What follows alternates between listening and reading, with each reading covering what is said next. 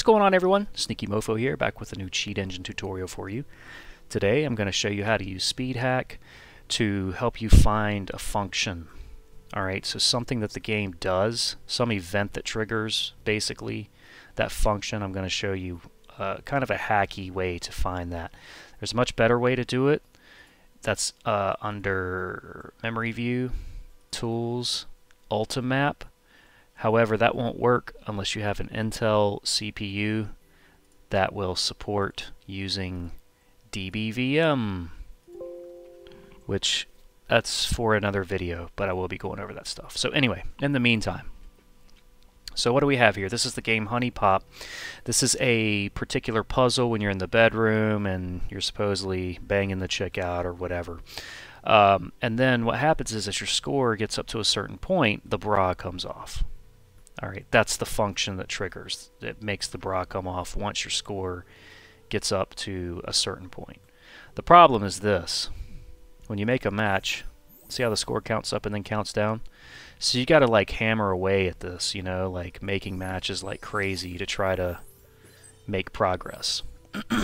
So, what we want to do when you're looking for, like, let's say we want to find the score first because we want to see if there's the function that is checking the score to check for the condition that will then say, okay, you have enough in your score, now the bra comes off. Right? So we want to start by finding the score.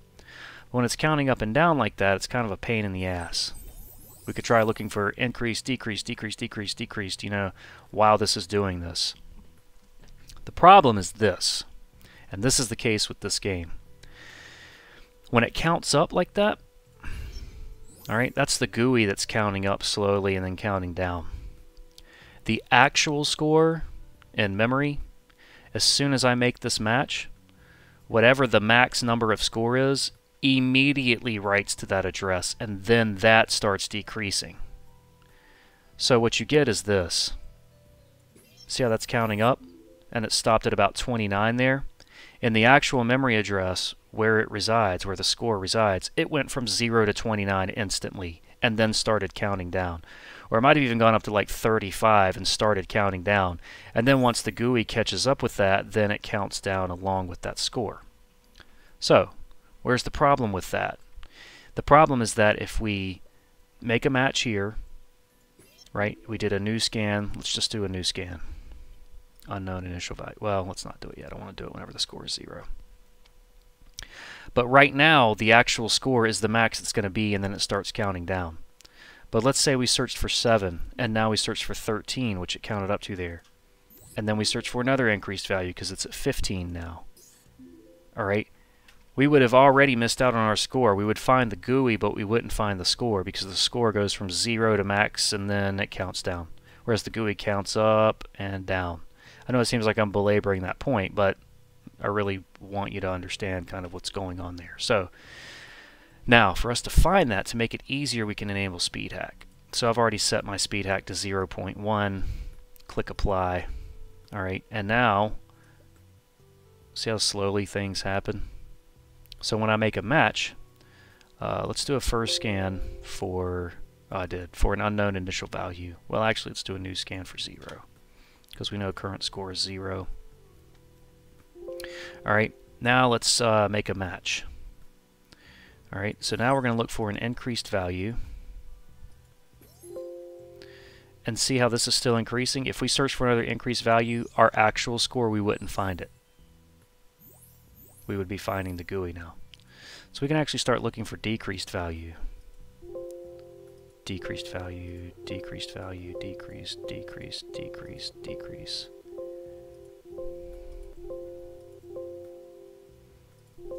Alright, so it's going to be... So there's the GUI right there. Alright, let's make a match and see... Alright, these are counting up. Alright, see how this is counting down? But this is still counting up. So this isn't the GUI, this is the actual score. Now it's counting down, and now when these numbers match, boom, then this starts counting down with the actual score. So there we found our score. This is it. So to test that, we can double click on it here and let's say 200. And score starts counting up here, the GUI, but it keeps counting down here, the actual score, because that's what the function is telling it to do. So we could look for the function that has to do with countdown and try to stop that. Let's stop the countdown from happening. That could be one thing. Or we want to find the function that removes the bra, which is much more entertaining. So the first thing I'm going to do is disable Speedhack, brings it back to normal. Let's right click here and say what accesses the address. We want to see everything that's accessing that address. So this instruction here is the one that's writing to the address, right? So it's writing a value to the address. These other instructions are saying, hey, what's your score? What's your score? These things are checking our score and checking for conditions, you know, so they can run certain things, you know. Is your score high enough yet? Can I take the bra off? You know, like one of these instructions is presumably saying that. The hacky part is that unless you're really good with reverse engineering and assembly, which I'm not yet, I plan to be, but I'm not there yet, you kind of got to go one by one. And here's what you do. Click Show Disassembler, and the instruction it dumps you off at, it's accessing, okay? Which means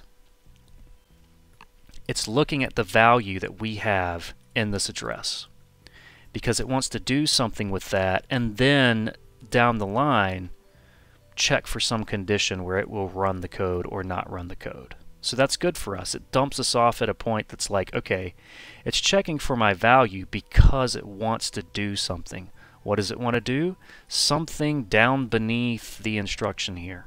So, because this is where it dumps it off at right now, this is taking our current score and putting it in the EAX register. This one is taking max score. If you disassembled this structure, you would see that this offset here is max score. This is current score, this is max score. And it's putting max score in ECX. Then it compares max score with current score. So compare max with current, because those two values are what were written to those individual registers. Then this says jump if equal. If those two values are equal, which I did a previous video talking about the zero flag and how that works, so go check that out. If they're equal, then go to this memory address, which Cheat Engine shows you is right here. If the jump was farther and the arrow didn't pop up, you could right click and say follow, and then from wherever it took you to, you could say back to get back to your spot. So you could do that, right?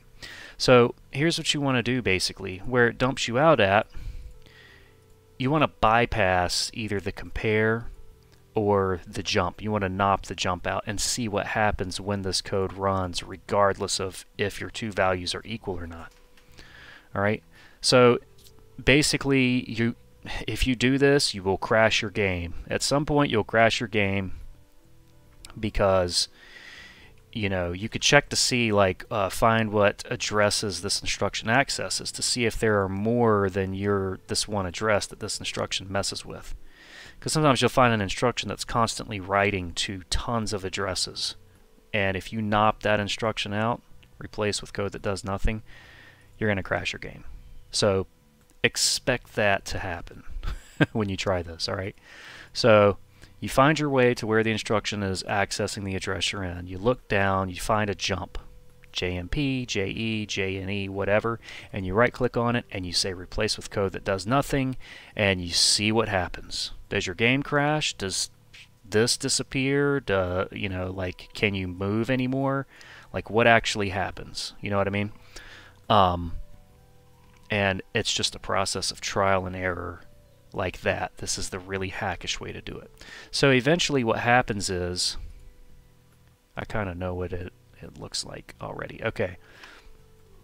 So with this one, it dumped me out here, right? I'm on that second instruction. It dumped me out here. It looks similar to the last thing that we did. It's taking current score, putting it in EAX. It's taking max score, it's putting that in EDX. It's moving EDX to ECX, so now our value that was here, it's still in EDX for the time being. Move is like copy. Move doesn't remove it from where it's being moved from, it copies it. So EDX still technically has max score in it. Alright? Shift right, 1F, ECX, you got to look at what shift right means. Shift right essentially means unsigned divide by 2 31 times. Google that. I don't want to try to explain that right now. But anyway, and then we're adding, and then we are doing more stuff through here, and eventually you get to a compare. You don't need to necessarily read through all this stuff or know what it is.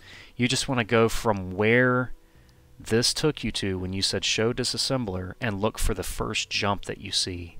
And this is a jump if less or equal. So if I knock that out, then what happens? So we're going to click on the game here and replace with code that does nothing. Say OK. My cat just meowed. I don't know if you heard that, but anyway, and there you go. So we found the function that removes the bra once the score is high enough. Cool. Now we can right click on here and say restore with original code. If you've closed everything out and you're like, oh man, I don't know where that code is or whatever, you can go to your advanced options here, and any code changes you make, it'll list that here. So anyway, now what you could do is say, you could look through here, and because we want to nop this out, which means just replace these 2 bytes with 9090. A nop replaces a byte with 90, which says do nothing. That's what it means, do nothing. So this would be a very simple cheat to do. You could do tools, auto assemble, template, AOB injection. All right, and then we'll call this AOB insta topless. All right, make this T. Yeah. So this will do the AOB scan, which you can check for. The cool thing is you don't need to allocate new memory, because what we want to do is really, really, really, really, really simple. All right.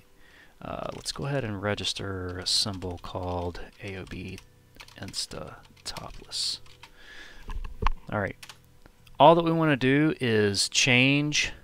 See right here, this is our jump if less than or equal to, and it's got some dereferenced memory address there. We don't want that. We want to take the array of bytes that it finds here, 7023. Those 2 bytes represent this instruction. Okay, and we just want to say db for declare byte 9090.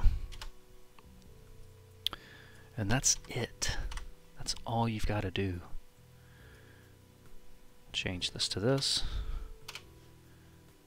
Unregister symbol, AOB insta topless. Alright. Perfect. So, now that we've got that, what happens? What does this mean? This means when you enable the script, Cheat Engine is going to search for this array of bytes. Alright. When it finds that array of bytes, it's going to say, what do you want me to do with these array of bytes? So it goes here to check for what it should do. So that's what we're saying here. At AOB insta topless, actually let's make it case appropriate there. Declare byte 9090.